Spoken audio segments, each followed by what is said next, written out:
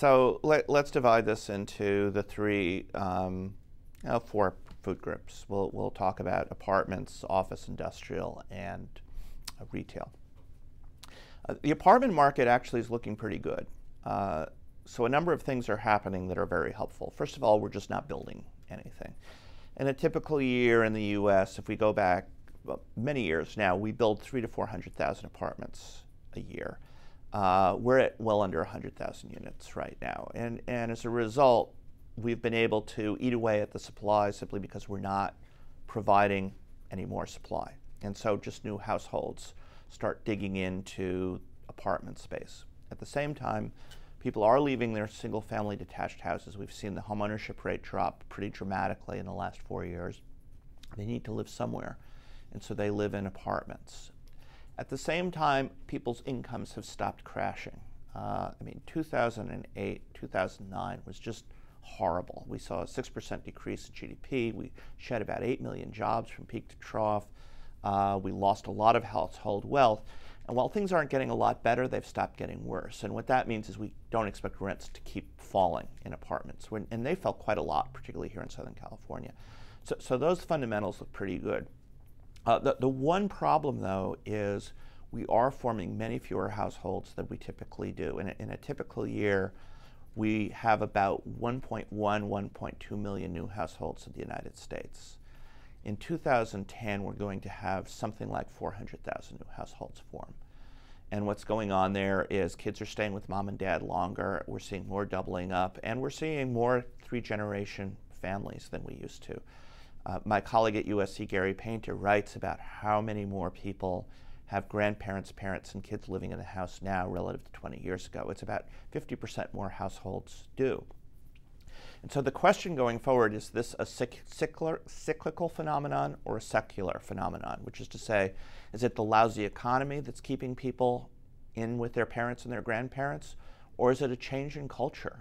Do people just not want to spend the money on housing? They'd rather spend money on other things. And some of Gary's work shows that in particular, Chinese and Latinos are much more likely to live in three-generation households. And there's almost a view, why waste money on housing until you go start your own family and have your own kids and that kind of stuff? You can save your money for other things. So that household formation piece is a problem going forward. But in general, the demographics look good. The number of new people who are entering the age at which they rent apartments is increasing, has been increasing. We aren't building anything, so we feel pretty good about that. Industrial, again, California industrial, we feel very good about, and we're actually seeing some perking up in the manufacturing sector in the U.S. in general.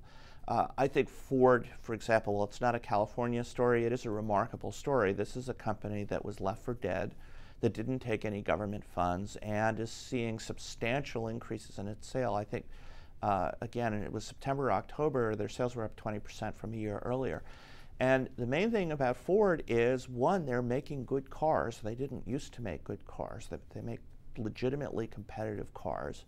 And second, the weakening of the dollar is very helpful to them. And a lot of people don't know this, but they do a lot of business abroad.